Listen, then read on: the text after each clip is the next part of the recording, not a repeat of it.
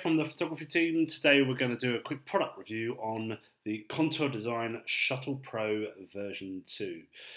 This is something we found at the photography show this year. Sort of a little stand, was quite intrigued by it, went over, spent some time with the guys, worked out a few buttons and layout that we can use this now as a bit of a workflow tool within Lightroom.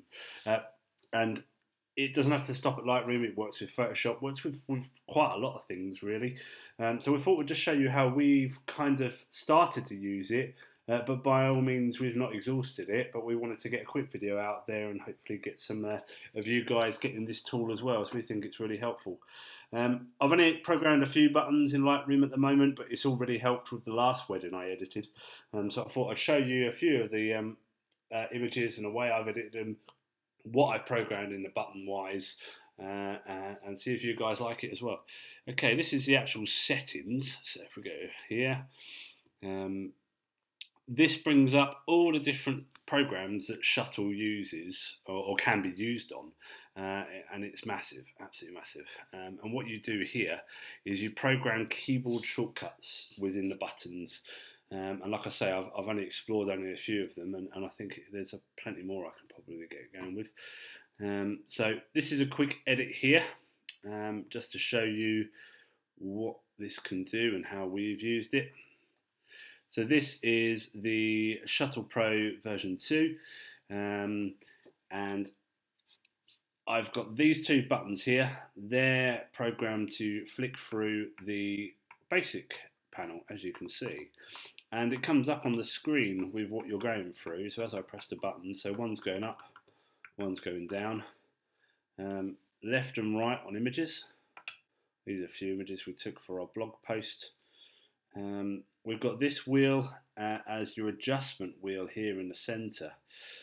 So if you go to exposure for this image and just turn this wheel, you'll see it just very finitely goes through the increments.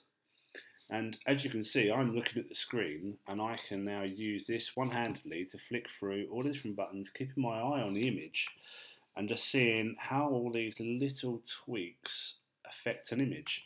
So rather than trying to find my mouse, trying to find where I need to go and kind of trying to do little adjustments but then jumping about all over the place, I can just jump onto this and twist and play with the wheel, and it's really quick.